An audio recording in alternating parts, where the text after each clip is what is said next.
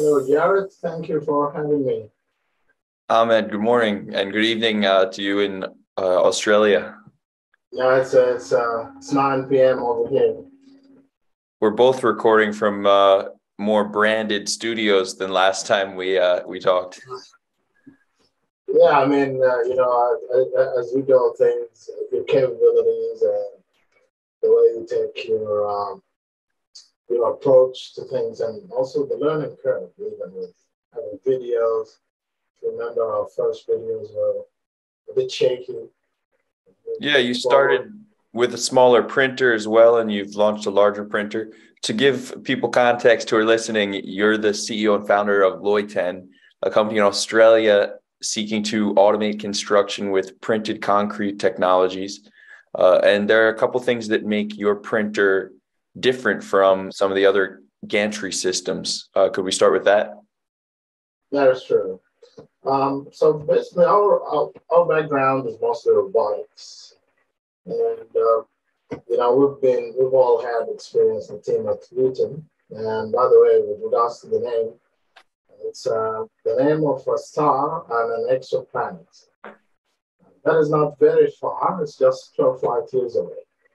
So yeah, you can see we have a lot of faith in human ingenuity and science that at some point we'll be cracking space travel. Um, so we were all colleagues, and most of us from our backgrounds are in mechatronics, uh, aerospace engineering, and automotive engineering. In my case, from a master's degree. Um, we've been teaching robotics together. And, we saw a lot of folks kind of try to repurpose articulated robotic arm, these six axis ones, without mentioning specific brands. There's too many to And it's mention. been, there's too many to mention, that's true. And it's been used extensively in many industries, whether it's food, automotive, pharmaceutical. And we've sort of seen a lot of folks kind of just, you know, repurpose those. And, like the smallest of those, when you talk about weight, they're in the vicinity of 1 to 3 to 4 to 6 tons in some instances. Um, and with construction, our philosophy is that first of all, this is an industry that is 95% operating. 95% of the operators are small businesses. And when you come with one size, one solution, or you come up with a very regressive system, that tax people too much to start with, that just makes the this technology become a trend rather than, and I can tell you right now from well, what we hear from folks who call us and the interest, especially among millennials, it's more than a trend. It's not a trend. It's here to stay. As you see in the construction industry, before we started this, we know how to, like, personally, I can take any teach pendant with many of the robotic arms out there, and I know I can program it to do things. But to get into an industry, you need a proper business model. You need to think, things through. And basically, we thought that since there is that kind, even in the industry, we were expecting, sorry, I digress a lot, but we were expecting that we will face some sort of, if you will, resistance or reluctance. But what we're saying is we've been watching folks for a while we were doing our thing, which is, anyone can operate a robot, but it's the materials, structural integrity. There's a science to this. And we saw that incremental acquiescence The from the reluctance you expected was the reluctance from well, uh because it's an industry that has been um, under automated for a long time. yeah. So, and because of my profession and my training uh, as an engineer, automation and robotics in particular.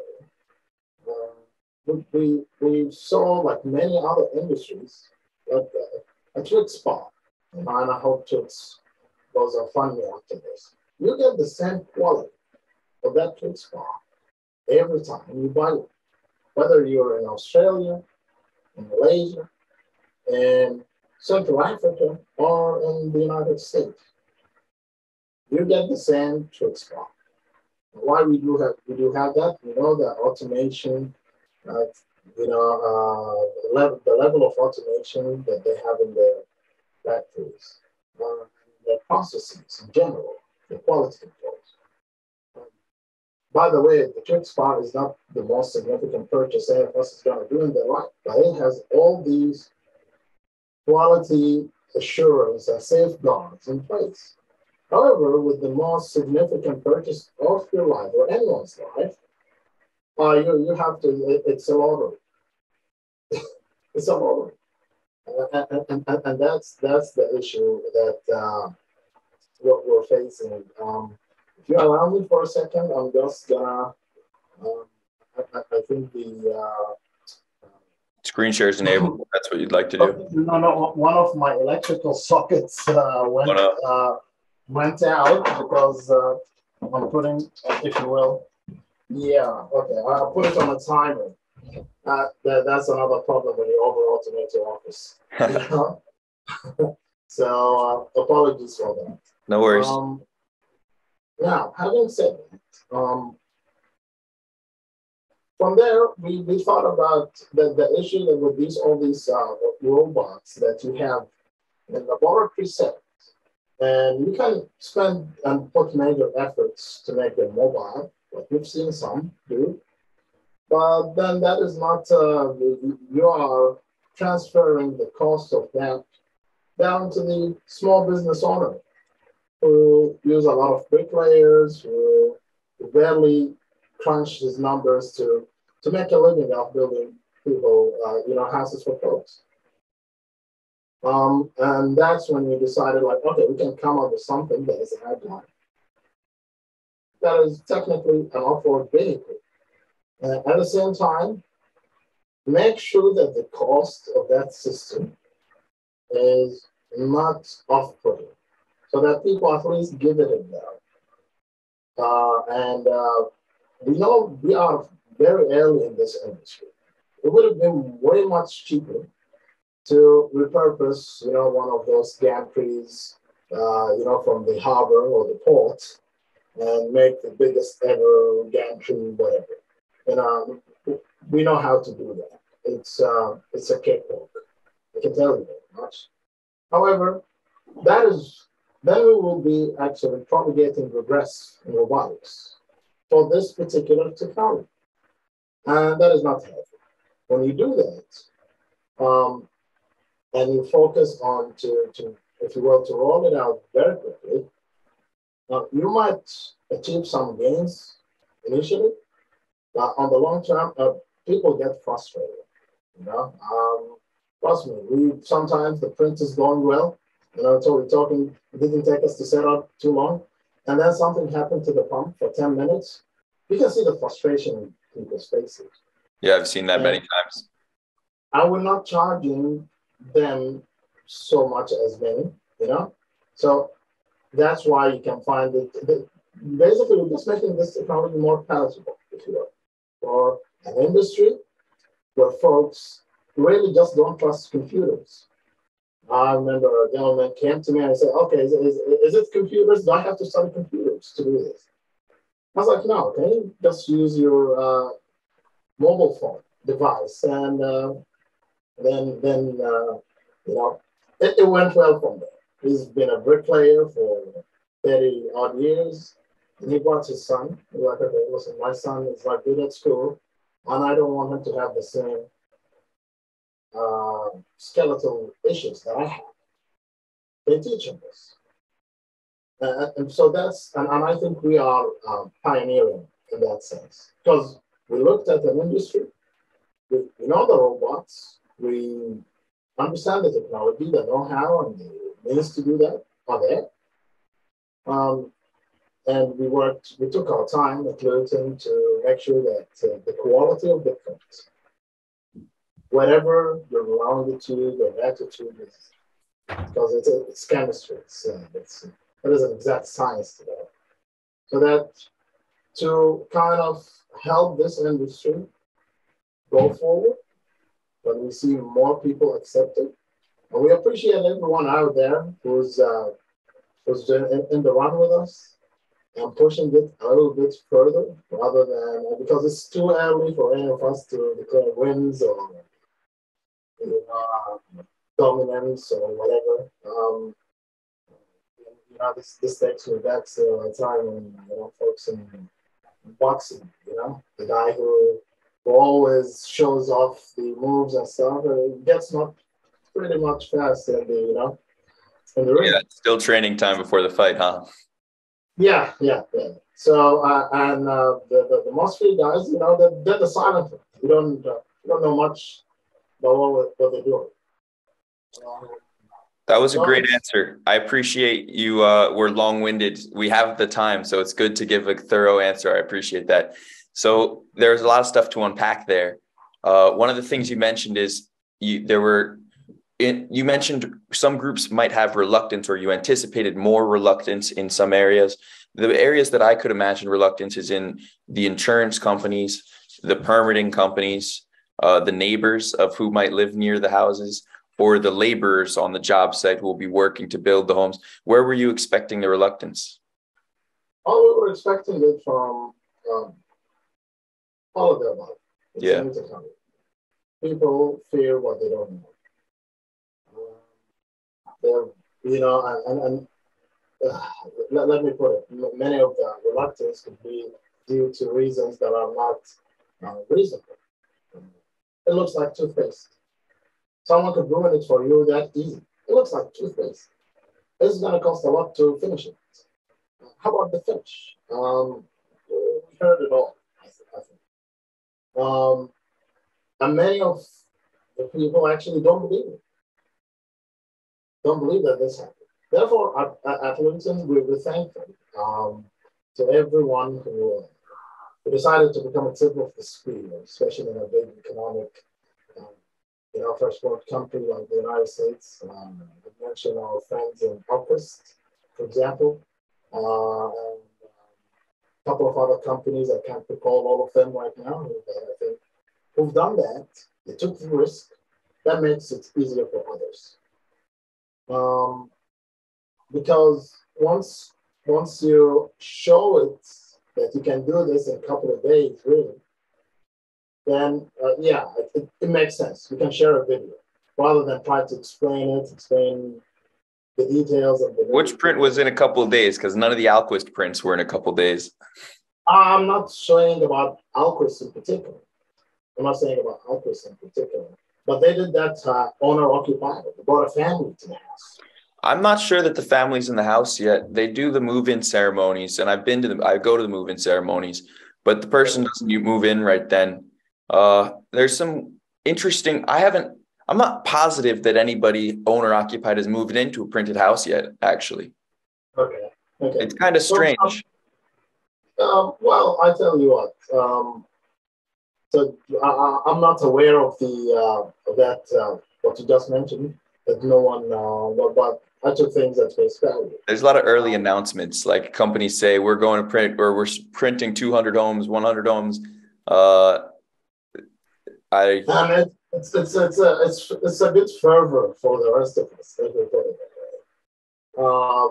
Like we can be pedantic about the details of what each company did or did not. But at the end of the day, I know that we're in the infancy of this. So absolutely. Therefore, the reluctance. But surprisingly, we didn't find a lot of reluctance. We found that we hit a perfect storm. And many folks are frustrated about how your most significant purchase in a lifetime, with a man or woman, it's a lottery. It's up to you and who you choose to, do that. And especially if you're at the lower end of this financial spectrum, you're the one to cop the nonsense most of the time. Um, so that's where sort of the reluctance we were expecting. But we found that insurance companies are happy to jump into this. We can announce that the Luyten walls, the walls that our clients build, we've done all the testing, all the due diligence, and we got the insurance company because in Australia, for example, we get 7 years warranty from the builder for everything in your house, and we fulfill that. And show the case that's stronger, better, etc., etc. People in the market, the builders, these small business owners, sometimes you're a hostage. Imagine this with me. You have a building company, and you don't have, you depend on many trades most of the time. So sometimes if a crew doesn't want to show up in multiple of your locations, you're gonna pay the late fees. Yeah. However, and they're human beings. They can only do so much. So that solves another problem. Yeah, definitely. Definitely. Go ahead. There is a bigger trend. You see, folks in your age or my age or many of our colleagues, no one wakes up in the morning and says, I'm going to be doing manual construction for the rest of my life. It's a gig most of the time. People are aspiring for something there.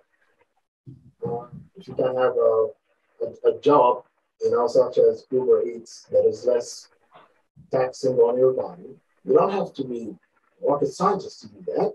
But also, you don't have to, how do you say it,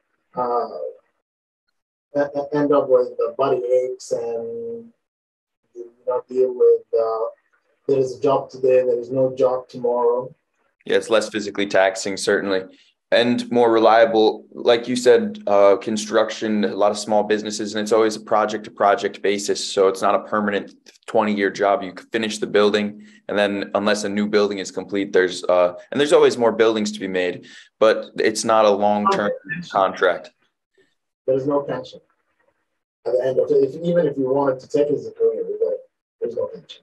So that the product that you developed, you mentioned you wanted to build it from scratch, and because your academic experience and your team, had the confidence to build a whole system from scratch to make it optimized. The team we've had experience building. So in Australia, the academia is very much involved with the industry. Our team, we've built 3D printers before for metal, for other things, mechanisms. So we knew why we were building those at the time, because whatever was in the market was not fulfilled. Why? For that particular industry. Well, it's not repurposing something is different from building something for a purpose. Yeah, definitely. What are the primary reasons, the things that you wanted it to be better at? Oh, well, first, agility, lightness. You don't need a 3-ton articulated robotic arm that is designed to give you 6 degrees of freedom, or 6 axis, 7 axis, to print concrete with it. A robot that is designed, or you need that kind of manipulation in different industries, but with a cold feed system like concrete or mortar. We use cold feed. There is no heater at the end. You can't have always extruded perpendicular to the print bed. You can't have the overhangs without using or pumping the whole thing with accelerants, and have less structural capacity. So what's the point? Why add the? It's just like when I sell you a car and tell you, hey, it has a Bluetooth and it has a small fan at the steering wheel that can do that. it's why care about these things when you need, when all the automotive pioneers started, they didn't care about all the gadgets. These things can come later. Can come later. First, you need to build the engine.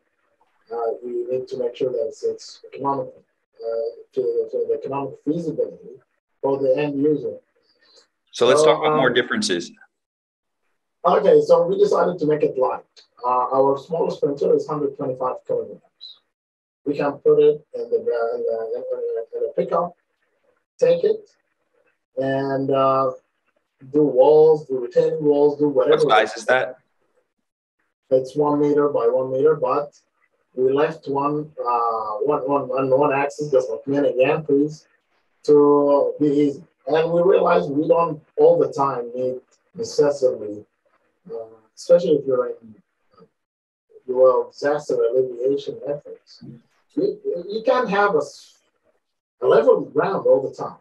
Yeah. What can you do? Well, we know about something called sensor fusion for some sensors, and yeah, you get the same accuracy. So you can have a good print. And we showed a video, I think, early on, that you don't need this necessarily.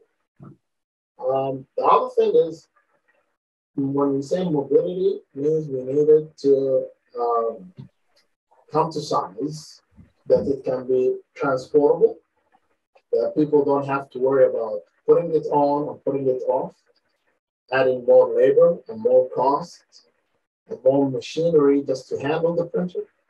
We find that to be the key for many things in life, mobility. So when you take that mobility and away, and also mobility doesn't have to be achieved by, making your printer, into a tank that goes and try to purpose a boom pump or no. All you need to do is make it just like a forklift. That's the size of the forklift. It's mobile. It does the job, and it's not very expensive to move around. And a mixer pump system and a generator. But so the first house you printed, was that with the 1 meter by 1 meter printer? That's true. Cool. So how did you make that work because the demo house was, I don't know, at least 30 square meters, perhaps 20 square meters? About 37 square meters or something, 36, something like that. That's pretty big. So how did you print something so big from a 1 square meter machine? Well, because we made it like a mobile factory, as I said, and we showed how we printed multiple elements at the same time. And that was a testament, actually. It was not really about the machine so much. It was more about our material knowledge and prowess, what we can achieve with that. Because with a good machine or a nice robot, you have a robot. You can put a heated, nozzle and a bed, and you can have the biggest plastic printer ever, but to use a structural material, we thought that was, we've done a lot of testing, show the material, what it can withstand, etc. And also just to better or gain more, the layer quality, the shapes, all these stuff. Definitely. With that structural capacity, without adding so many accelerators. So to get started, we used to get like 1 meter, 120 centimeters in about 5 hours up high. Now we can get to 2 and 2.5 meters in one go. Like we will share with you a first phase of a house printed for the indigenous corporation in Central Australia. So that print, is that using the same smaller printer, or is that using the bigger format? We're using the bigger printer. So this time there is no cold jointing.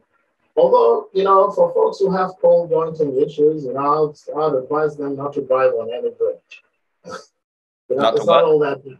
On bridges, you can't drive on many bridges if you don't. But I get it. Sometimes people get caught on the moment. They don't understand the structural stuff, and they talk. They want to show a point. But if you don't cold jointing, there's no problem with it. There are methods and so straightforward ways to do it. It's illegal And in the United States. I didn't know that. Yeah, you can't have cold joints in construction, concrete, cured concrete, uncured concrete, not to code, even if it's non-structural. Okay. Well, maybe that's for residential, I say. Yeah, I guess so. Because, as I told you, cold jointing is a practice. So there is a lot of, there are ways to join things in cold jointing. Yeah, you need a dual bond epoxy. It's very expensive. That could be the case. Is there a better solution? There are better solutions. You could do it mechanically as well. Mechanically join them. Yeah. So the point what I'm trying to get to here is we went from that cold jointing thing exercise that you did to and by the way, it's not cured when you cold joint. It's not totally cured. When you put two parts together and you patch them in a certain way, not gonna get into details. There might be a trade secret for all I know, but it's not cured. No concrete ever cures after 24 hours. It's cured enough or strong enough, has every strength. Well, if it's not monolithic, it's a cold joint. There's no in between. Okay. I like you have that one, Well, as we go, we worked on our mixture. That's what especially since you're talking about printing higher and higher in one day, 2 meters. It's not really a problem at that point. Yes. But we took our time to get there without affecting the structural capacity of the mix. With just making sure that when you tune your parameters, it's a very parametric research problem, So we worked it at our own pace, and now we know we can put something for folks out there. And maybe in the coming days, you might hear us signing licensing deals with folks overseas in your home country and in other places. What was a challenge that you didn't expect assembling the first smaller printer with your team? It was a cakewalk, to be honest. Like it didn't because we did it's a 3-axis printer. It's not much for us. And the material was easy too? No, the material research was actually the real thing.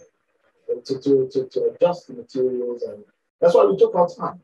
We took our time because at the end of the day, you can have a high cement content mixture. We realized that early on. Yeah. It gives you nice layers, and but you need to work the economics of this because you're trying to convince a reluctant, at least in our view at the time, industry to adopt something that will make it more economically feasible. Because if it's just an exotic way of building, yeah, maybe it's not for everyone. There is no business case there. So that's cool. So then from the smaller model, which you mentioned is on tracks, when you built the larger system, did you just scale everything up by 12, or were there other adjustments you needed to make? Well, of course, there's a lot of adjustments, down to, you need to know the natural frequency of your system, especially the wind loading. It's just an old-fashioned mechanical engineering design problem. And we call it the know-how that you've been trained on. And of course, there was a huge learning curve. Build a system that you wanted to act in a certain manner. And as you can see, we have a crane. There are plenty of cranes out there for our bigger system. But why they cannot be repurposed into a 3D printer most of the time? There are a couple of patents that, patent applications at least we know of. People tried that. But this is a different. It's not a cylindrical robot. And by the way, I'll tell you on something. The Herschel video, that is not 3D concrete printed. That's round earth 3D printed. You know, there's a huge difference there. Yeah, I heard that argument, and I think I agree with it because it has the tamping system. That's round earth. It's one of the best systems out there that you can use. Seen some round earth walls and amazing technology. The other very compelling argument that it's not 3D printed is that there's no STL file or G code. Yeah, well, I don't know about that. It's the cylindrical robots are the easiest to make, but they have their limitations as well. This reminds me of a gentleman, who had a cylindrical robot, and he was trolling the whole industry about gantries and stuff. I mean, it's a trivial discussion. I like the guy. I like what they did because they pushed this for the rest of us forward. But this is bigger than a system. This is bigger than. We have the potential to change people's lives. It's 4 years ago. Owning a dwelling or building your own house was not really a big problem. When you read in history, it's not really that big of a deal like it is for us right now. And I believe, bring technologies like this to this industry. I'm sorry, I digress. I'm going to go back to the question that I digress from, but I thought this is a good thought. We will get to a point, I believe, when you're having a house, a good-looking house, each technology will, will become a right, a human right. There's plenty of land around. There's plenty of materials that we can use without hurting the planet. And the technology is here. So we don't have to go chop a lot of trees just to build houses and then use some chemicals to fight rot and fungi and all these things. We don't have. We can really rethink how this basic thing, the basic human life, that now folks are literally enslaved to, endless debts, or it's a dream. Why should it be a dream? Why should it be a problem? So I think I believe in something called economic opportunity. I believe that technology can provide that kind of economic opportunity. This new technology will bring a lot of new players to the game of construction. Will give us, will help us, at least use what many great architects have concocted, and they're going, there are many great designs that never saw the light because of the cost or the methods or whatever. Now, any architect can call and say, hey, I have this idea. And I think we can do it this way. So it becomes a more of a multidisciplinary action groups or entities that, it's not just a building company. They're looking, like in the old Sears book. I'm not sure if you're aware of this, but there used to be this house kits in the 1920s.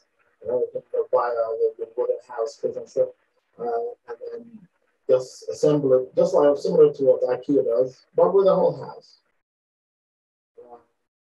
Now you can have that freedom to live how you need. You want an above the ground jacuzzi or bathtub, or under the ground bathtub, or above the ground swimming pool, or swimming pool that feels like a beach with all kind of. I don't know about a swimming pool. Concrete doesn't have any strength and tension, so I think it's impossible to build a 3D printed swimming pool right now. But we're in the thought experiment, it sounds like, of the future possibility. It doesn't have to be concrete. Sure. You can use glass and other stuff, So we're in a thought experiment now. What happens in the future when? I'm not gonna agree with you that concrete is weak on tension, period, because we built a water tank ourselves. You know, With what reinforcement? well, it was reinforced with bars and it was sealed. You know, it has to pass the hydrostatic test. It was a different learning curve. Sure. Well, let's put a pin in the question I asked earlier. I'll circle back to that question. I like the topic you just brought up a lot. So you're talking about the future. You're talking about how this technology at scale is going to change a lot of things and make a design a more available from a cost perspective. Probably you didn't say that directly, but I think that's what you mean. Something that's the economic opportunity will be there for people to get brand new, very strong custom homes for very cost effectively. Now, in that scenario, when material developments are achieved, and let's say it's completely sustainable, how does that change the world? So what happens to home values? Yeah, that is the freedom of how you want to build your house as well. Is a house an investment if the cost of creating one goes down so much? Well, I can tell you, having cardboard and timber, as an investment and how the whole market doesn't make sense to me personally, right? And it's being used, a lot of house builds or rooms or whatever, as an economic instrument. Mm-hmm. Right? They create jobs for the sake of creating jobs. Creating money. Money for who? You know? That's how they issue dollars in America, at least. When they issue a new mortgage, the person puts 20% down, and then the 80%, the rest of the money to pay for the building, is pulled out of thin air. So that's new money on the books. I can tell you something. We came to a realization early on that the prices of residential dwellings, in particular, in certain economic vicinities, has nothing to do with supply of new houses, with methods of whatever. It has to do with 3-4 layered ecosystems that makes things very expensive. It's a big giant. I think the supply matters too. Supply matters to a certain extent. It makes it feasible for the poor guy down the line who builds the house. That's where, when we give technology, Yeah, but when you talk about specific locations like Sydney, it's not about supply, it's about the land supply, not the house supply, right? Yeah, there's that. The price of the land, but also the supply can solve the problem to a certain extent. The prices of houses in certain vicinities, especially when it's an investment instrument, folks put their money into that. Yeah. If you're coming up with a new technology or whatever, might not really be all that relevant to how that translates to the price. And we know that very well because we know we can build a house for a certain amount of money. And we know before we even build the house, what the brokers came up with, like what kind of price that the bidding started at. Oh, okay. So obviously we have no control over that. Because I can build your house cheaper and stronger and give you all these freedoms to do whatever you want. But also, let us not jump ahead of ourselves. I think I really do. First of all, there are not many architects or many operators. This industry, this new technology. In my opinion, we need another 1,000 or 2,000 startups or companies to adopt this before we can start talking about affecting the price, affecting this, affecting that. Right now, it's very sensational. We're at 307 right now, according to my count. Yeah, and most of them, how many of them are university groups? Actually, that's a good number. We have a similar list, but how many of them are just research and university groups? None. Oh, okay. That's a different list. And then I have a different list for materials companies, and I have a different list for architects. So it's very separated, but there's a lot of construction automation firms now. That's very Thank you for sharing that. That's very good. But still, that number is different when you compare Getting it to the closer. size, to I the agree with size of construction, the construction industry, and the way where also where is the distribution of these companies, geographical vicinity. I'd assume most of them are in developed economies. Right? there's a mix, but yeah, I No, guess. no, yeah, I would say most of them are in developed economies, and that is where um, it's very interesting, very actually exciting to hear that number. Because personally, I'd like to see more, and I'd like to see this to become just a normal occurrence. Okay, I have my house 3D printed. Well, people are still waiting for it to become cost effective. It shouldn't be in a developing economy until it's something that's really making people money or making Now with something the cost cost, effective right now. And people need data to be able to say that. So people saying that it's more cost effective now are speculating based off what they think, based on the numbers on paper. But construction never happens the way it looks on paper. yeah, that's true. But with the cost question, because I can see they are focusing on the issue of the cost It is the predominant issue. a lot. Right now, we have to be honest. 3D printing just does the worst. I've seen our colleagues in New York, SQ4D, have done a fitting, have done the curvature for the frame for a slab. 3D printed that as well. But predominantly, we tackle one part of the building, which is the most visible one. And you see bones of the house up, it feels like the house is built. Now, so that's a huge saving in the cost. And more importantly, the time. When we say the Compared to cost, stick building, it's not really that big of a, especially because it's such a cement use. You're not saving money on the cost and the time. If you have a very fast crew, your stick building crew will be faster. how much does the cement, I can see you're very opinionated on this, but my question is, how much does how much does the cement per cubic meter cost in the USA? A 3D printed concrete typically would cost $300 to $600 a ton, which is like 1.2 yards, which is like about a meter or so, I think. Okay, which company are you talking about? Because that number is way above what we deal with. And trust me, for in our case, we're dealing even with we're mixing at a certain place where we have to pay a premium, and we're not even nowhere close to that number. That is way too high. So yeah, but there's a lot of costs like the silo mixer pump system, the generator. That is a one-time cost.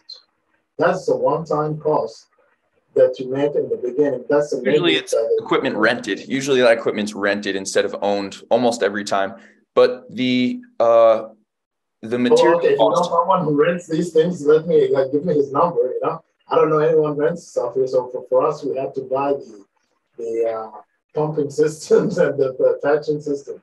Mm-hmm. But my point is, a cubic meter, it shouldn't be. Maybe that's a particular company you're talking about, but in general, I can assure you, even if you're using a high cement content, it shouldn't get at that price. They don't rent the mixer pump. They rent a silo and a generator and a forklift. Then they cannot put the price of that. They cannot put the price of that. No, they don't put that in the material cost. That's on top of the material cost. Yeah, okay. So the material cost, I disagree significantly for the following reasons. We've done a test ourselves. So we brought a wall made of laser block, and it was supposed to be, we call it cinder blocks. Until a project is finished, though, with a residential certificate of occupancy, we're still speculating. But it depends. But we cannot really relate it to projects for the following reason. Each house or each project's requirements are different. It depends to there is customization there. But I'm talking in general. Let's talk about this. How do we make an experiment? I'm sharing with you. We brought a wall, we made the wall traditional way. We know how much it weighs, about 4 tons. Of all the parts you mentioned of the house, the wall is the cheapest part. The roof is more expensive, the plumbing's more expensive, the electrical is more expensive, the slab is more expensive.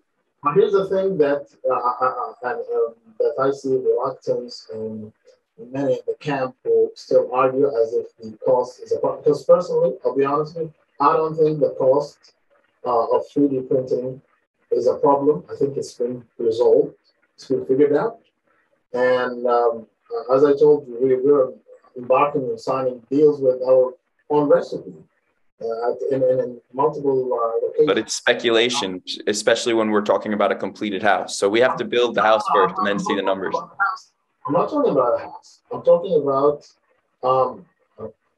you say it will be going in a circle. If it's the house or the material or the design or I'm telling you what we've done. Okay, let's move on. What we've done is we know how much a cubic meter it costs, and it could go as low as $112, right? USD. 3D concrete printing, the printable concrete. We know we can get there. We know we can get it lower as well. And at that price, it's nominal, compared to because most of the time even you don't need the aggregates, it's mortar. And we know we already use aggregates sometimes. That's a whole different structural and technical debate that is so easy to quash if you know structural engineering, the ABC of it.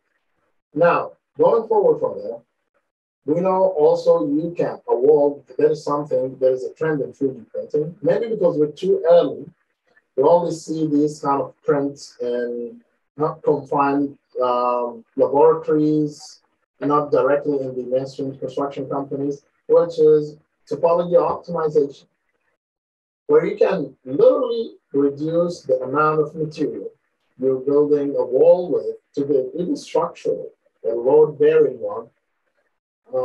You're not allowed to have any load-bearing printed walls, unfortunately. And even, you're friends with Stefan Mansauer. I just had him on the podcast. Even in his latest version with JG80 of the ISO ASTM code, they aren't using any structural 3D printed concrete and all the structural integrities in the vertical loads. So it's a by the way, I'm part of that, and I'm very active in that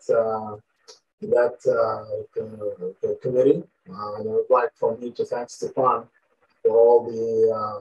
I think he had an impossible task because he would want all of the companies that are competing too early to share a lot of the. Now, how about he pulled through? So that was thank you, Stefan, for that. Now, and a never-ending task because innovation never ends. That is true. But it was a tough one, and I think it was important. Someone had to do it. So what about the structural? There's still no structural systems that can be printed. Well, I know we can do the following. The structural beams can be built within the wall. But the topology optimization doesn't come into effect until there's a structural calculation done on the wall. Even without the topology optimization, at this stage, we know for a fact that we did the wall and then we compared it and we did the testing as well, on these wall segments, that a simple triangle in the middle, it gave us, the same and how much we reduced. So a wall that was supposed to be 4 tons became 1.6 tons. So that was a saving the material. The material price, and I agree with you with one thing here that's very important. The price is in the material recipe, and I think we excel at that. Because we've been working at it, on focusing on it more than building the bigger machine or the bigger whatever, and roll it out and then scratch your head, the economics of this is not really feasible. So from our point of view, that problem is resolved. However, I agree with you to convince legislators to get the code compliant. Is the sand in Australia good for concrete? Yes. yeah. That's very By nice. the Australia is a continent. It's not all dunes. You get those in some places, and they're good for around the earth applications. At least you don't have to export sand like a lot of people do, or import. Yeah, Sorry, you don't have to yeah. import sand. So we have plenty of sand around here.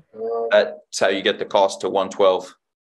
Yeah, it's a lucky country. We have plenty of many things. So, which is a good thing to be in Australia. The going back, so the price or the issue of the cost, I think, can be addressed in the following way. First, the trades you have in each house. We did it down to the minute. How much it would take an electrician to come in a stick-built house and cut and figure out where he's going to do the wiring. Estimates are not very serious because one electrician and two electricians, it's not down to the minute. One might take 10 days when one could do it in 1 day. Well, I'm telling you, we used four in this particular case. You know, we got to get the quotation. We got quotations. We didn't really, but I'm telling you, it's an indicative thing. That's a good strategy. 4 quotes will give you a pretty good number. Yeah. So sometimes you can see the difference in the prices. It's just, Huge difference, I bet. Yeah. We got. It depends also on the skill of the person, his crew, how he's operating. There's a lot. The other thing is, at least 3 out of 4 of them would have had a change order on the job to increase the price 20%, 40%, 60%. Or their supplier, where they get the deal from. But that's why estimates aren't really meaningful. But it gives you an indication. What I can tell you, with 3D printing, when you have all the sockets and everything is figured out in the design stage by the architect, and the building or the builder has to execute that file, that STL file, and then everyone else comes and know where to do the thing. We can really run an efficient operation and achieve the 100 and 200 or 500 houses. We intend to do that in a country in Southeast Asia, in the Philippines, where nothing should be figured out on the field. And we've met a lot of then we realized there is a lot of folks out there in modern methods of construction sphere who have come up with solutions.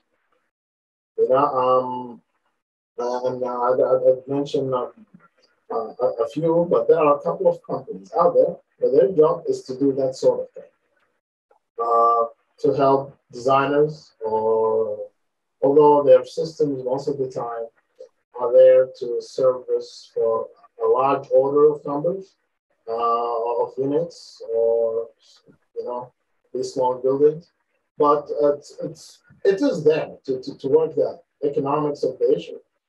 It is there. It is feasible. It is possible. Now the problem, most of the folks who do this and have this are the folks who actually manage to make money out of the construction there, and they are the big guys.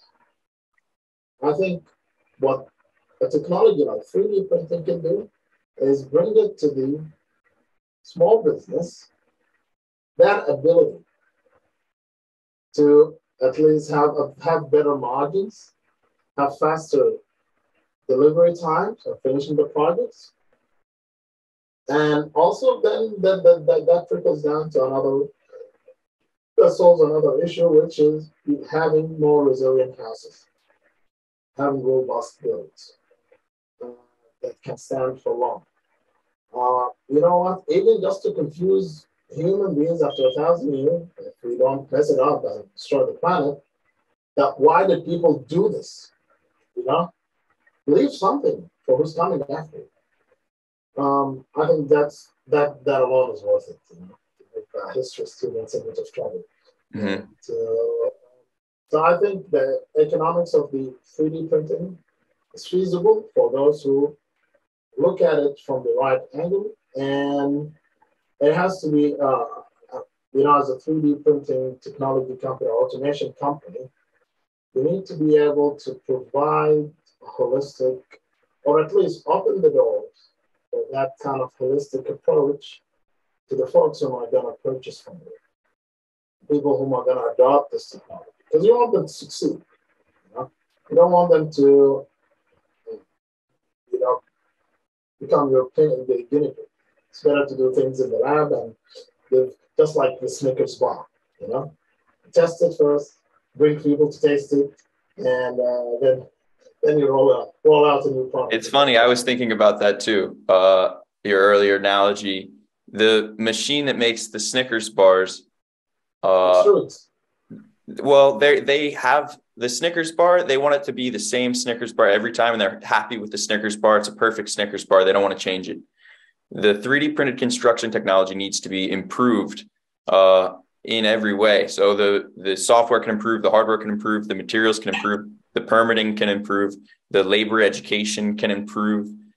So all these things are going to improve together. And like you're working on most of them yourself.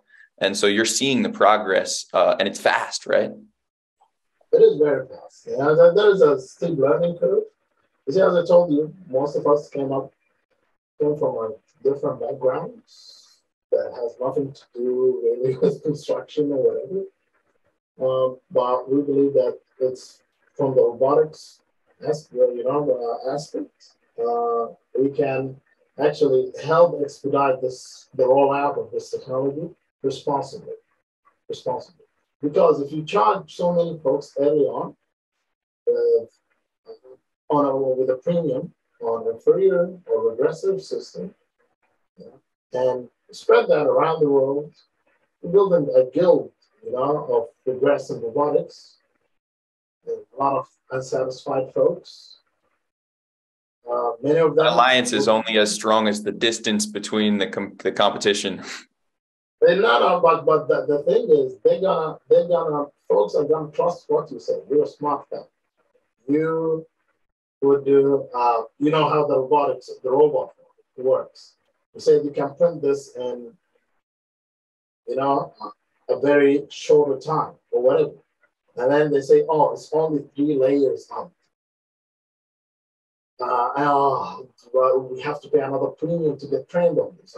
So I think that, irresponsible actions like that when it hurts the whole industry.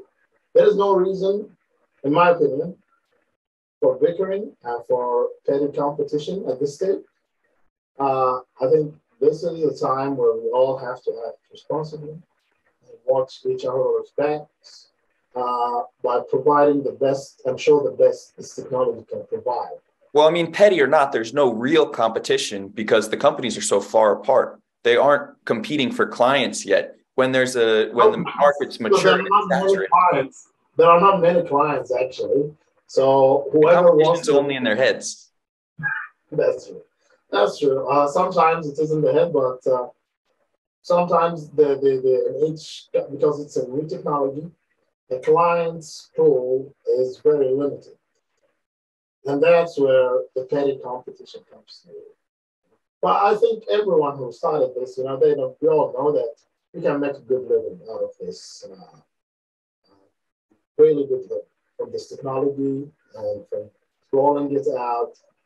It's a huge, this is an industry, we're embarking on an industry that's one of the biggest in the world. An industry that there is no way that it would die or just disappear because we will always, just like we always want to eat, we always need a shelter. It says all this history. I can see you having a strong alliance with a company like Alquist. They're printer agnostic. You're a printer manufacturer. So to have a close alliance with like Cobot or Seabay or a real direct competitor like that would be a little bit more challenging, I think, in the long term. As you said, we don't see the competition at our end. We think they're doing a good thing for the pushing the technology forward. I mentioned Oculus because I just saw the video of the nice lady who got into the house and stuff.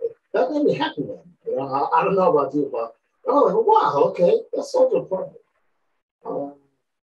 I can go a bit philosophical about how this technology could solve even more indirect issues. In my opinion, it could solve corruption in South America and in Africa, or in many countries where officials would steal money to build a house or to buy an apartment. If we Corruption can make, finds other ways to be corrupt, I think. That's very hopeful. but I'm telling you that that's the sort of the thinking process that I'm looking at. It'll solve some corruption because construction, there's a lot of construction corruption. So if you have a machine that can't lie, that changes a lot of things. You cannot cheat in the mixture. If you cheat, it wouldn't work. That also, another quality control measure. Mm-hmm. Again, we're not only a manufacturer of the printer and or of that. We're also engaged in a lot of R&D with the materials. Oh, yeah. And that's where I can tell you how we got to that price point per cubic meter.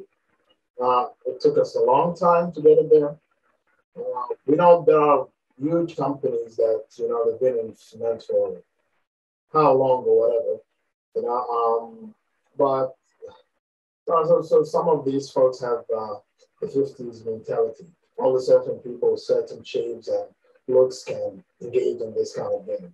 Well, when time has passed on, things are different.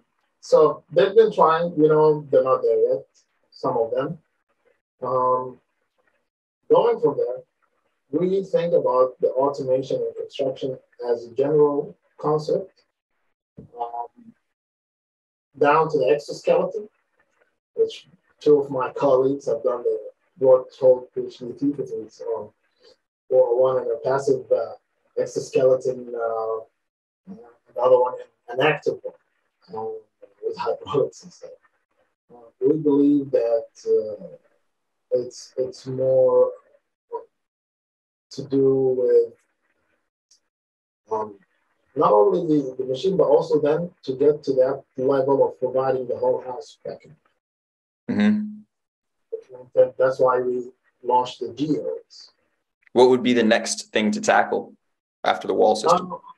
With the geo, with 3D printing, I am not sure where we can go from there, but to automate the whole process, whether it's the roof system, there are a lot of products out there. Why we launched the geo? Because we got a lot of calls from folks who have money and they say, okay, listen, you know what, Ahmed, mate, I buy your cell pitch, that this paper wall, whatever, stick build is. Well, what do I do, man? Who do I call? An architect to do this. And after getting a lot of that kind of similar requests, and it's not just one age group, it's multiple demographics that have the same problem. They have a certain amount of money, they want to build, they have the land, they don't want to get into the debt cycle, they want to travel, see the world, they want to do other things. And if this is an option, so we came up with the geo, which is a concept for a house that we worked all its details from A to Z, from the mechanical system to the electrical system to down to where you can put, where are the cupboards and where are all these things. And we think an offering like that can help in the awareness rather than become a major activity or a major effort for us. That helps with the awareness of what you can do with this technology. If you don't have the buck to hire an architect or an exotic architect, or your architect is not keen to learn about, although I think most architects use Revit and use, how to generate STL file. But let's say a new structural, we don't know where to find a structural engineer and we don't know how to approve it through council. So we came up with all these kind of three options. Most of the folks looking either for granny flats or one guest room or a small apartment thingy or etc. etc. And we think the next level is, which we incorporate in the geo a little bit, but is that how you can extend your house further. without having so much trouble. You know? You can print something more today. Uh, I think that's the as your family grow, as your so. But I don't like to dwell too much in the building process as a package from A to Z because this is going to be a new uh, venture for us, Certainly. and I think it's very lucrative as well. We know that. But as a rule of thumb, we think it's not responsible also to sell people a picture and let them build the house, the first house or whatever, after just a small training course. That's really smart. Or we will build it with you to also to keep that nice layer so that you'll see the layers that we did in the Philippines or that we're doing in Malaysia or that we're doing in Oman or Montevideo, uh, which is the capital of Uruguay, will be identical. The same tolerance for things. And that's quality. So I think that's where we set ourselves apart. Um, Being vertically integrated is a good thing when it comes to this game. I feel sorry for colleagues who have to buy the robots from one area, do the thing from another and stuff. I've seen one of them, you mentioned earlier, they're trying to get into the gantry game. But at this stage, you understand that not every human being, the majority of human beings don't want to build statues of themselves. People just need to live in a normal dwelling. And, it comes to the issue of over automating too early. It could be feasible if you are in a university to have an articulated robotic arm that has been lying around there to transform it into a 3D printer. But to push it out there, trust me, people will come around. So let's go back to the printer. The question I asked earlier about the differences between the small system and the big system. The small system is on tracks. Is the bigger system on tracks as well? The bigger system, well, if we were to put it as a totally autonomous off-road vehicle, that will increase its cost significantly. Mm-hmm. That's due to just fusing all these different technologies together, which is there. We have self-driving vehicles that handle people and goods, and we know the accuracy that it can get to. And in that regard, it's actually better than the accuracy of many of the 3D printing systems that you see out there. We know that is there, but it costs. So it depends on you. You want it as a total off-road vehicle that is autonomous and aware of its surrounding. We got a customer who's interested into the space game and etc. who's investing in that. He wants that. And then the bigger printer also, you can have it with just normal rails where all you have to do is just put the rails and then it acts like a forklift. Then drive it to a place. It's more complex than a cylindrical robot. A cylindrical robot is for someone who doesn't want to do his vibration analyses, especially where the guy who was showing the whole industry. I don't think he really at the top of the robotics game.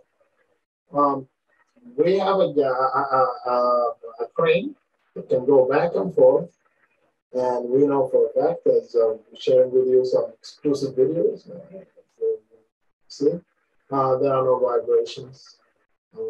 It's been dampened. It's been designed properly. The challenges between the big and the small, of course, working the big job is more significant, more time consuming, because there are a lot of more subsystems.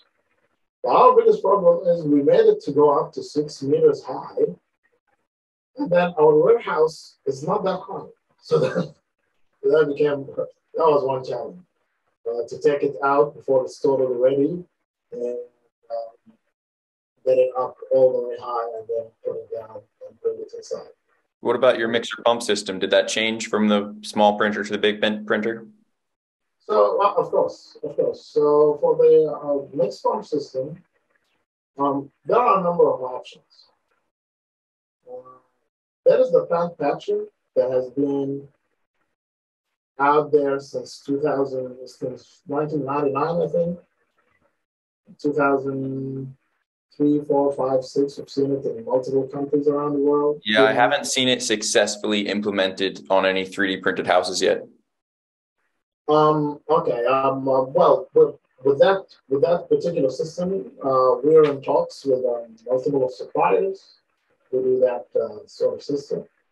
Um, Automating that process is a challenge, as everyone I think will share with you. Um, there is no easy way to put it, but we have the other system is rather than having a silo, then we can use the 25 bags. It will be more physically taxing, but there is also another way to automate it, to have the bags on a conveyor. It cuts them automatically. We're working on that. Just to put the pallets and then they go. It's a well-known idea. Manufacturers use it, especially folks who do the food industry, the folks who do the dough, the muffins and stuff. I saw it in a muffin factory. I was like, okay, I'm gonna do that. I have the bags. I know how to. That comes down cheaper because then you don't have to. You don't need that extra forklift on the side. That sounds kind of like a lab solution, though. Does that work scale that's on site? On site, at this stage, we're gonna go with the big super sack and the if you will, the silo, and then the pump and the mixer and the pump. But the plant patcher is something we're working on. We believe it has a huge potential. Yeah. But then here's the problem. That system, you still need silos to feed into the plant patcher. It's just a matter of eliminating one part of the supply chain, which is patching, pre-patching, or patching on site. The ingredient ratios, getting into the mixer is really, I guess, what you want to automate. And it's something complex because the environmental factors change. So you need to change the ingredients mid-print potentially. And then Stefan needs to figure out a way to figure out the strength of the concrete when you're changing the mix in the middle of the print. I don't think it's really the ingredients. I think it's the additives, ratios. Like mix design as a whole, even water content has changed. Yeah, it's a whole science in its own. That's an ingredient. When you design your mix properly and you design it and then you anticipate beforehand, from here it's a logistical and just a good practice in mix design. What you're saying sounds easy, but it's very, very hard on site, especially on a new site. Trust me, I know. We talked a lot of poses and started, I think, half a dozen pumps. So I know how hard it is. On site, on new sites. On site or off site. It's the parameters. It's your humidity. It's the temperature. If you resolve all these issues and you have your proper ratios, I wouldn't make a claim that you can do it in any longitude, latitude without being able to back it up. You can't do that. No way. I'm gonna share with you from different continents how the quality of the mix is the same. Well, I'm sure all of them did a lot of trial and error to get it there. It's not the first print doesn't work in a new area. Well, yeah, I mean, you have to put a lot of effort in. It's not like you can just ship them the print with the material in a brand new place you never printed before. Yeah, we will be there. That's yeah, you'll have to be there. It's a lot of effort. And I'm not saying it's impossible, but it's effort and it requires very specialized knowledge. That's true. You need to know what you're doing when it comes to when you see certain things in the mix, how it's acting, how it's reacting, what you need specialized know-how. It might be easy for you, but it's not easy. No, I'm not saying this is.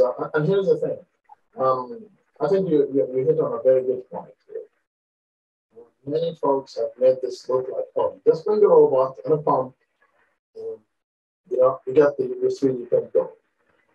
That is not the case.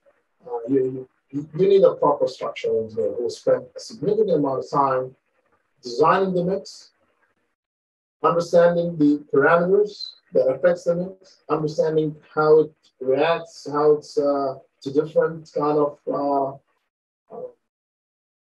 elements or conditions, and that takes time. It takes effort. It takes R&D. And it is exactly what we've done. Therefore, right now, it feels sweet to say, oh, yeah, it's not a problem. But I found that this is really, really hard work. And hard work for folks, for specialized and trained eyes, I'm talking. I'm not talking about folks who are just experimenting. So that's why I took my hat for everyone who's doing this. So they probably, I'm still keeping at it. I'm still enjoying it because it's not for the faint heart. When everything clogs and everything doesn't work and with $10,000 down the drain, that is not for the faint heart.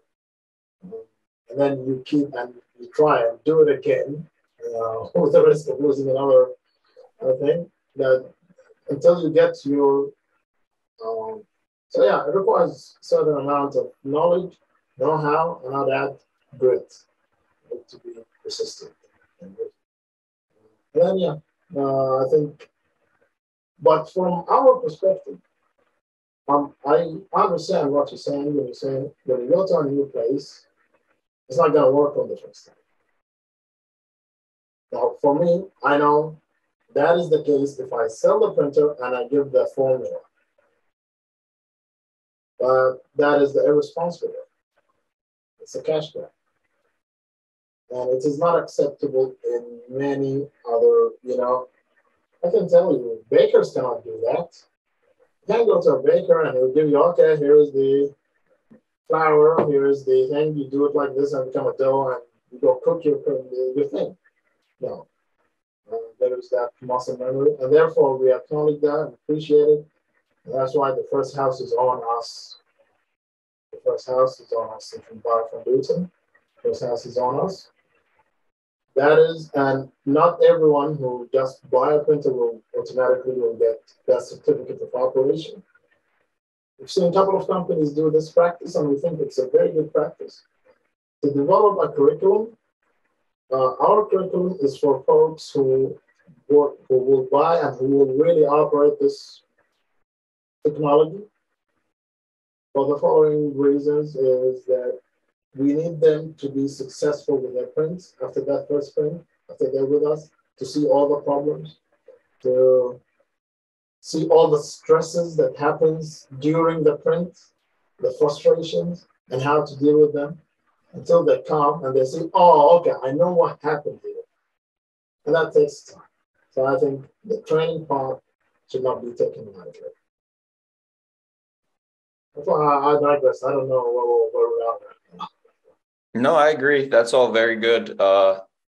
Very important. We're still just talking about printers. This is all good stuff. There's no set curriculum for the podcast, so anything, it's all interesting.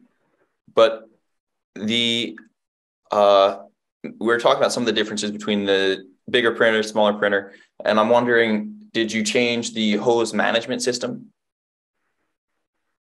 The hose management system, it depends on which hose you're talking about. So we have, as you can see, we have from the 1x1, and then the 2x2, and then one that is about 3x4, and then the 6x12, 12 meters. Now, the 2x2 and the 1x1, we were able to, publicize them. The 6x12 will be publicized soon before the 3x4 because the customer is camera shy, and I appreciate that. Or at least until his time comes, they want to feature themselves by themselves, and we're happy with that. the point here is the management system of the hose for the bigger printer is done through the energy chain, like many other companies. With the smaller one, it's a small hose, and we don't anticipate folks to, if you will, use it for really huge projects. So it can just lie on one of the sides of the printer, and that works fine. Yeah, it won't hurt anybody. It won't hurt anybody, and it's highly unlikely to clog or to have all the problems you have with bigger printers. Really? Well, here's the thing. Because it's a small quantity to use it. Mm-hmm. It's harder to print. So less time. Less time, and buildability is a challenge. So the same mixture, when we tweaked it a little bit, took it to a bigger printer, you can go to 2.4 meters in one go. But with a smaller one, good luck getting to 120 centimeters. There's so little time between layers, it can't really cure very quickly. And if it doesn't cure quickly, the stresses build and you get more failures. That's why I think it would clog more, though, because you use more accelerants, so the hose might get more reaction. Not necessarily. The hose is smaller. The pump is smaller, and you can remedy the situation quicker than with a bigger system. Starting with a bigger system. Yeah. Here's my philosophy with the training course that we give to our customers. We start them with a smaller printer, which is almost torture, but they realize the ability and the know-how that they've developed, dealing with that kind of very limited constraints. It's extremely constrained equation when you're printing a small size. When you say almost torture, it's much harder printing smaller than larger? Way harder, way harder. And that's what made us come up with this, but it paid off because our mixture, it's at the pinnacle right now. It's a fact, because if you develop the buildability there, and you have to develop your buildability without accelerant. That's a tough one, I know, but for folks who are pushing into this, we might get there someday. To work because at the end of the day, it's your mixed design. As I told you, it's a scientific issue. If your mixed design is not done with know-how about how concrete works as a chemical reaction, this hydration, how it works, how the calcite, the matrix forms, the interlayer bonding, all the habit. It's the art of making an artificial rock. That's what concrete is. We've been doing this very easy. Put it in a formwork, vibrate it, and you got it. But now you're shaping it in a very nimble manner. So once you work that and you have a proper mixed design, because the additives can only take you so long. The additives are limited in what they can do. No matter how advanced is the additive, if you don't work the issue properly, and your ratios, and why you have those ratios, and how you anticipate them. Because concreting in Canada, you get -0. That requires you to design your mix in a certain way. And then so there are some additives that help you with this. Then concreting down all the way in Arizona or Texas is a whole different game. Because also your ratios and mix is different. And then you have additives that can fill the gap, basically, to make the whole, as carpenters say, to make the whole door plumb. If you don't have a good carpenter from the beginning who knows how to take the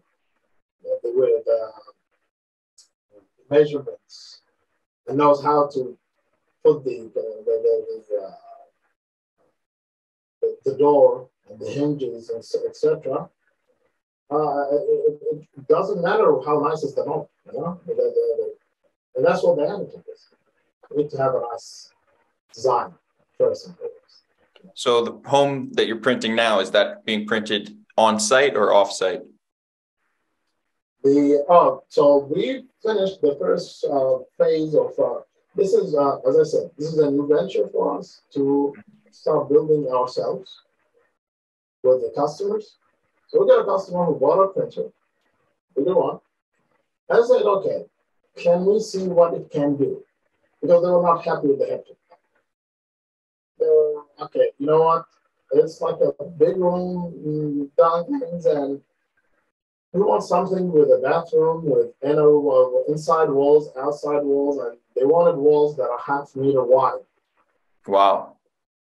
For thermal, for better thermal efficiency. Can you do that? I was like, okay.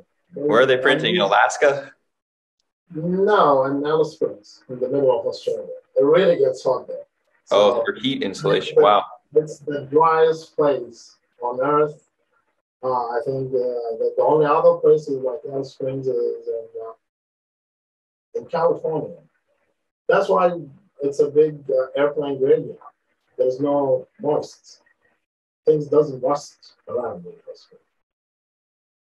And it heats really, really bad.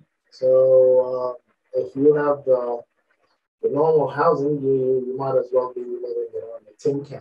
So 1.5 meter wall, you can't ship something that big. That'll be way too large to transport. You have to do it on site. Much better that way. Yes, exactly. Nice. Exactly. And so we built these nice walls, which we will share with you, and with a bathroom, shower, inner walls, that dryness makes it very hard to print. Again? You mentioned it's super dry. That adds to the challenging of printing. Did you use a tent? Not at this stage. The first prototype that we built is in Melbourne. We didn't go there yet. However, we have done our testing. I agree with you, being the area being so dry has its challenge, but it's nothing we didn't anticipate. Mm-hmm. We designed our thing for that particular vicinity, for that location. Yeah, great. It has its challenges, but it's nothing that you can't circumvent. It's a very hard place. You don't want to close your pump there. All the issues that could, it's literally in the middle of the continent. That's the second house we printed. It's also the first in Australia. And it just showed that I was so happy with that project because we have a 1/2 meter wall. I've never seen that really.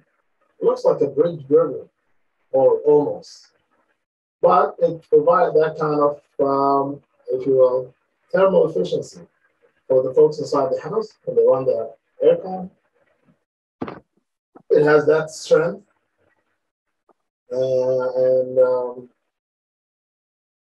Also, at the same time, it has the customization ability to, have certain shades that are inspired by indigenous arts. And so yeah, so that's the house. And if it makes you any happier, we did it while the roller shutter was open, so it's not totally inside the body. Mm. So there was some elements, effects there. Yeah, I guess you did a lot of the print at night, probably. Yeah, the night will be more appropriate for that. Absolutely. Stay out. Also, bear in mind, it's not really the night, if you know, because it could get to -0, -1, minus. Wow. And also, concreting under those conditions are different. But then again, we're not just normal concreting. This is specifically designed. So when I hear concreters, sometimes they come, especially the guy who does the slab. They'd like to tell you, hey, I know this. I've been doing this for a long time. And the fact of the matter is, no, he's just been copying certain practices for a long time. It's just like someone who's been using Office Word for how long, and he knows a little bit of HTML or how to make a website, doesn't mean they understand and they can write an AI code for reinforced learning and compare it to a deep learning, and it's a whole different thing. Comically, it goes the other way too. There's guys who are AI geniuses who don't know how to code a website in HTML. That is true. That is true. But probably less of those. But the key thing is it's not the same. It's different. I respect how long you've been concreting. Thank you. Respect for that. But this is a different issue. So it requires different thinking. You start from a different point. Is it challenging getting the people who are stuck in their ways of traditional concrete work to adjust to new paradigms of printed concrete? I don't think it's challenging because, see, the truth and facts have a way of proving themselves. We can. I know people who still hate to use smartphones. Still? There are companies that used to dominate this industry of phones, and they lost the game. Even when they came up with a smartphone, they were too way behind. They didn't have they still wanted to do their own proprietary software, and everyone, all the apps, all the stuff. The last person I knew without a smartphone got one 3 years ago. Yeah.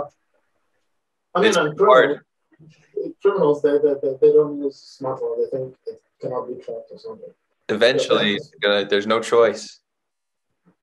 But there are folks, it's for me, the way I see it, with the telephone, there used to be a whole room full of people, doing the exchange of the lines, and that was changed by a simple analog circuit with a duct tape phone, and they became obsolete. There are folks who are always, for disruption. Yeah, there are folks, but before we scare folks and talk about disruption, it sounds like greedy individuals who just in it for a quick buck. I think it's worthwhile to spend the time to show people the benefits, and this will create more jobs, which is true. You need to a more favorable jobs, high paying jobs. I never heard someone associate disruption with greed before. I don't know. For me, I don't want to cause anyone to disrupt anyone's life. I'm of the belief that if you create solutions, you're adding value and you capture some of that value. So you create Luyten, you decrease the costs ultimately one day, and you get a portion of that cost returned. You can reinvest it, or you can spend it on yourself, your family, however you like. Again? I didn't hear you. From providing that value through Luyten, value will be returned to you, and then you can use that money that you make to reinvest in more technology. You can spend it on yourself, you can spend it on your family, and whatever the use is, it's not about greed, because anybody who gave you money, it was a consensual agreement. You sold them a product that they wanted to pay for. No, I'm not talking about that. I think I'm talking about this technology causing people to lose jobs. That is eventual, but we can do something about it to cushion that effect and to make sure that we have more good high-paying jobs. That the result of this technology that's rolled out is to substitute an industry that is complaining from lack of skilled workforce, substitute that issue by introducing technology and bringing the new folks with real skills that actually has impact, and they also have good living as they go. Yeah, I mean, that's a non-problem, especially right now. What's the unemployment rate in Australia? I have no idea. Probably low. In America, it's the lowest it's ever been, basically. Yeah. Okay. So people aren't. If more people were unemployed, I think people would be more upset potentially, even though misplaced anger, in my opinion, because like you're saying, the jobs aren't erased, they're replaced with jobs that change the work from your hands to your mind, or over. And people could refuse to upskill and they'll be left behind. And they have the choice to be that grumpy man who's, or woman or whatever. I disagree. I don't think anyone will be left behind because there's such a shortage of skilled labor, and the homes that are built with stick frames are going to need to be repaired. What Yeah, are you saying? talk about folks who would refuse to upskill or to stick to their old ways or to insist that, nah, this is nothing, or, you know, uh, they're going to be left behind. They'll be And fine. yeah, maybe. Okay. I hope no one gets to be left behind. Hope everyone upskills. Uh, this is good for everyone. Good for the consumer, me. When I want to buy a house, which is the most significant purchase of my life, I want to have a say in it. Yeah. I don't want just a square and a rectangle, and some bureaucrat somewhere telling me what I can do and what I cannot do because of his, you know, old way of thinking, or he's not happy about his job and doesn't want to explore new things. Yeah, and this change will be decades. Maybe it's 30 years from now, but eventually the handmade home will just be like it'll be an interesting quirk that it's handmade. Frankly, I'm more optimistic than that. I think we might see this very soon. Wow. That'd be cool for me. Yeah. I mean, listen, hey, if you want to build a house, well, listen, you know, we can set you up, you know, for the house. I'm very patient. So I think that construction is going to be transforming for the rest of my life, and I'm eager to see all the innovations along the way. I agree with you. It's an industry that there is a lot of room to automate. And by the way, every new company I see, I get happy. I was like, oh, okay, so I was not the only one who was pissed off with this problem, you know? Okay, others are thinking about this. But the way I look at it, with how people can get aware quickly of things, um, and new methods and new ways, the world has changed. This will be good for everyone. For me, again, back, because I digressed a little bit, it's the freedom. How you want your house is freedom, freedom, freedom. I can't stress that enough. You know, it's your house. Work all your life, you save. You got to have a say how it should look. You shouldn't be putting pinned down to a number of options on what you can afford.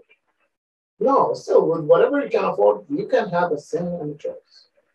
And I'm talking about the majority. I'm not talking about the upper middle class or whatever all other classes are out there. That's what I think about. I think about the very simple man out there. Rather than us spending billions on mental health or whatever health and this, I think when everyone have a nice house and have less uncertainty in their lives, and if we use technology as an instrument for economic opportunity, rather than just, every now and then before certain elections, wherever we push, oh, we're investing in this infrastructure, we're investing in that. No, we really think about sustainable solutions for this economic problem. Then we will have happier people, more creative folks, and trust me, when you put people in a good situation in general, where there are less uncertainty, we get to see the best of humanity. You know? But when everyone is under stress, everyone has to run from A to B and just to figure out how just to do the basics, just to have a dwelling over the head. Come on. I ain't got to be better than this. 400 years ago, we didn't have all this nonsense. At least according to some of the books I'm reading, but it was It's a beautiful picture. Yeah, you know what I'm saying? Yeah, it's a beautiful picture you paint. Yeah, I mean, you got to dream a little bit, you know. So. And then, yeah, that's I think, rather than with this technology, with housing, making it feasible. I think we provide a solution, an opportunity, a window of hope for many, rather than just focusing on treating the symptoms of, all the stresses that life has right now, and then just complaining about the problem. Someone needs to do something about it. So that's how I see this technology going forward. Yeah. If somebody wants to get involved, get in touch with you, do a project, buy a printer, what's the best way for them to reach you to facilitate that? I'll send an email to info@luyten.com, luyten3d.com, or approach me directly on LinkedIn. We supply the technology, we train, and we will build the first house with you. And we we know that you will get the same quality that you see in the videos of info we publish. Printing houses, if you're in another continent and we don't have a printer there, just wait a little bit. We'll get there. We'll build your house there. You know, and I'm also, I want people to understand that at this stage of our company life, it's harder for us to take on an individual house here or there because of physical constraints. The world is still not total. We don't have full mobility yet to travel and stuff like that. Also, we're a business. We're not a charity. So for organized people who ask us to help them build their printer for free, well, that is not feasible for us. We have to make a living as well. It's good enough that we try to really push the price and the risk of a new investment as low as possible for everyone. And I hope people can see, see that as well. Yeah, contact us through the website, LinkedIn page, or whatever. I'm a very down to earth, easy person to talk to. So holler at me. Yeah, I mean, I think the idea that there's anything greedy about startups is awful. You're putting in so much work and time and effort right now into the development in the early stages, and the only way it's going to work is if it helps a lot of other people. If you can't help a ton of other people, the startup won't work. So that's just it's not greedy at all. It's a great thing, and that I don't think it needs any justification or explanation. No. For me, I understand what you're saying, and I agree. You have to make a living at the end of the day. Not everybody operates in that way. Some people aren't providing so much value, but those companies don't last. Yeah, but you get to think about people, how you're impacting people's lives. And I personally, I think this is a value. We think it takes kind of our time at Luyten. We're a little bit idealistic, but listen, man, you got to have some ideas at some point. Where it starts. Yeah. We understand that you need to make a lot of impact and help a lot of folks, and that's what we're working towards. That's what we're equipping a lot of building companies with, this technology. Well, I love watching your progress, and so far you've delivered on most of the crazy things you said you were going to do a couple years ago. The progress is fast. It's great. Yeah, I mean, yeah, we're dedicated. But at the same time, we want folks to feel like, okay, we're special because it's not just about, this company have raised this amount of money, and they're going to do this. No, we're really thinking long-term for humanity. We come from different backgrounds, and we believe we can solve a major problem for human beings with pioneering this technology. And therefore, the thought of being greedy or feeling guilty a little bit comes every now and then. And yeah, I'm a teddy bear. What can I say? if you could believe that. But that is something that are on minds that um, we don't want folks to be scared of this technology. We don't want folks intimidated. And we cannot emphasize that enough. Um, People can train, can upskill, and this is good for your health, for your body. The time where you could work in a body taxing job, all of these jobs are going to an end, and this will come. I don't know. I anticipate in the next 20 years we're going to see uh, more of the rollout of automation in many aspects of life. But Mm. look, even right now, compare your life to your grandpa's life. How much automation do you have in your daily life? There's a lot of things you don't have to do as a. So this is come. So that's why we're saying we're not. Yeah, of course we're gonna make money. We I mean, know even it's a from lucrative business, but my childhood, the amount that's been automated from when I was a kid, now that we have iPhones and Uber, yeah, it's been ridiculous in my short lifetime to see. So I'm sure even it'll be video games, faster. even video games. I was looking at one of my friend's sons, and then he had the headphone and playing the video game and stuff, and with all his friends and so on. I'm like, oh, what happened? We used to go and to one of our houses, and we all play a video game together.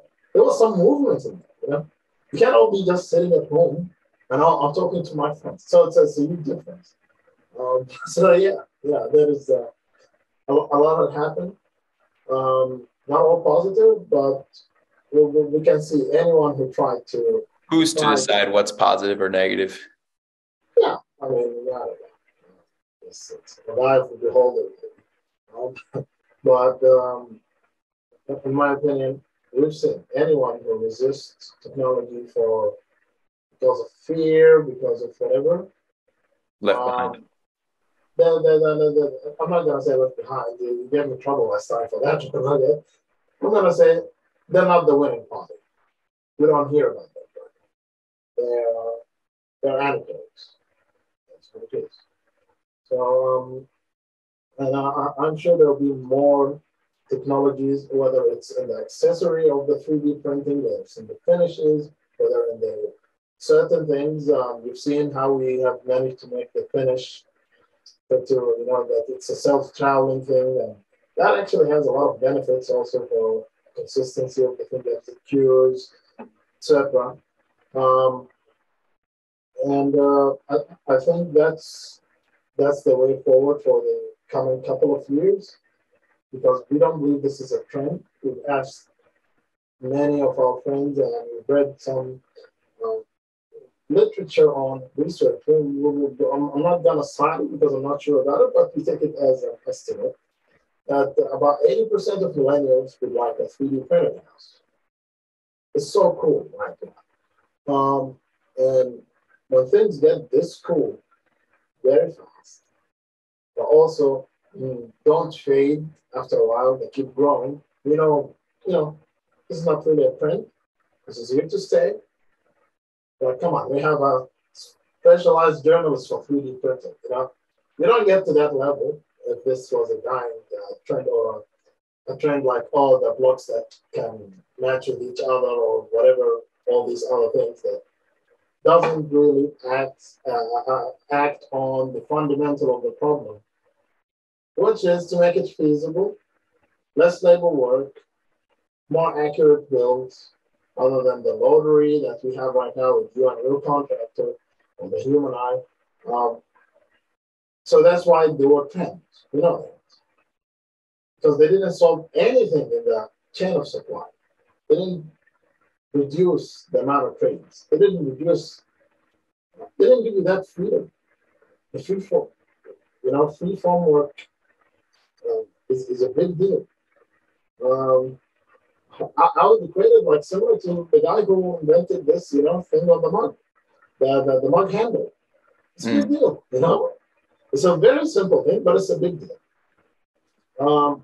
These kind of things are pivotal. I don't know. I never saw a patent for a mug handle or a cup handle, but I think whoever it's did some it, ancient pottery from all corners of the world. yeah, probably. But trust me, human learn from each other. Someone saw it, and probably IP was not a big deal at the time. It still isn't. Yeah, yeah, that's true. Actually, that's true. In some parts of the world, at least. It's it's not there. But the point is, this is there, and we're gonna see it going and improving as we go. We welcome the competition. I think it's a healthy thing. However, we think folks need to take the time in delivering the products to make sure to understand and to stop being selfish and think about how much quick buck you can make and think about the larger industry, the larger thing that you're part of right now. You know? We could all play stupid, and I can call right now from the list. I have the map behind me, a couple of countries, and yeah, we're gonna sell you, we're gonna do this. They started, and a couple of press releases, and yeah, with the most selling one. That is not the smartest way. That is not the way to go forward. I think the way to go forward is to show that to work the awareness battle properly. People already like this technology. Uh, and it could go as simple as this. If people see cracked walls or things doesn't go well, or because someone spent all his life savings, because you have a smooth guy with a smooth pitch, sales pitch, and spent his life savings to buy your printer, and it cost so much to operate, and he built something less than standard, and he's forced because he needs to make ends meet. He can't go bankrupt at this thing. This could be bad for every one of us. If one falls down. It will be maybe a frenzy, an angel. We will all pay for it. So this is a huge market. Everyone can make a good buck out of it. So let us all cool down, have Snickers, have a Kit Kat, and drink Coke Zero. That makes it healthy, Are you So, sponsored by Mars bars? no. But they're such a good example. You know what I'm saying? Um, uh, and many other products in the food industry in general. Um, I think I should actually, promote the Tim Tams, which is Australian, dessert. I I like have it no idea what personally. you're talking about. Okay, it's called Tim Tam. You can search it very quickly. Once you come here, we will. Have some Tim Tams. I'll get you some Tim Tams. All right. So. I'll be there. It'll probably be late 2023. Okay. All right. So yeah, and we will welcome you here and show you around. I'm sure, but till then we would have done a lot of things. Uh, Still progressing, still learning. Uh, the poor man is a man who's not learning something new, in my opinion, every day. Yeah, it's fun. Is this your first entrepreneurial venture? Well, I've been dabbling, roofing really before. It was something to do with apps that does something back in 2008, 2009, to Sure. then another attempt in 2010. And then, yeah, university, working here and there for engineering companies. So there is a bit of experience with, on hand, we were not totally academic, if you will, but more hands-on for a long time. And then, yeah, stumbled on this. It solves a big problem for me. I want special walls in every corner of my house. And I can build it and this. So the risk for us, me and my colleagues, was reduced by single agreement amongst us. If this didn't work, we'll build our own houses. What we did. Who knows, It's working very well. It is to say. It's working very well. And yeah, building your own house also is a big burden that you can take off your shoulder. You know, you could work a lifetime just to build the house again. So we engage with, yeah, I think engaging with universities is a very good strategy. We encourage all our colleagues to do that. So that's your recruitment pool. You know, these are the next sorts of carrying this. They can carry the R&D expense. Yeah, there is that, but also they can actually think about, because after a while we'll be in this for too long. We will be the old guys who are resistant to new things. So you need fresh blood. I need to work on that area. Yeah. That's my both sides too, because it's great to have the next generation of labor force be educated in this technology. Yes, exactly, and that helps the technology big time. When you have a lot of architects who know how this works, then you don't have a problem. You know, when someone calls you and, hey, do you know an architect that does that? Right now it's a problem. I have to scratch my head and look and go sift through in that vicinity and that region, sift through 20, 30 skeptic art, and then it goes from their questioning my credentials to questioning the whole idea how it's not going to work. And yeah, I mean, right now you hire somebody and it's like you're saying we're 3D printing houses. They're like, you're what? We're 3D printing houses. You have to explain to them. But in the future, it'll be we're 3D printing houses. The student's like, yeah, I have my degree in 3D printed materials. Let me help you. Jump right to it. Yeah, so right now we got a lot of questions from folks. So, oh, I've seen that somewhere else. We didn't know we have it here. I got calls from overseas who are also, okay, is it like that? Because I didn't like what I saw. Is it better than that? What do folks want to learn about this? Because it sounds like a panacea for everything. So I think, again, that takes us back to the awareness issue. Well, now that we've completed a couple different circles, is there anything left unsaid? No, I'm good. Thank you again, Gary, for this. I hope to see you in Australia soon. We'll get we've got some of our materials shared with you. Yeah, I think it'll be time for a new YouTube video about the Luyten project soon. Maybe when that house is ready to have a little public image. Yeah, absolutely, and we'll send that as well. It's going to be a finished house this time, and that's one of the taxing things as well. You just want to do walls, and people start asking you about roofs and windows and doors. So you know what I'm saying? Yeah. So to be called the house. So well, I really appreciate you taking the time to talk to me today. I think this was a really insightful discussion, and you took the time to answer some of my challenging questions really thoroughly, which was great. So I think there was a lot of value here, and look forward to the next time we speak. Yeah, pleasure of mine. And by the way, your studio looks nice. I'm wondering, how did you do the, what does it say? It says automate construction. Automate construction. Okay. If you can give me a tip how you did that, because you can see we're in the Luyten studio. Where we do it.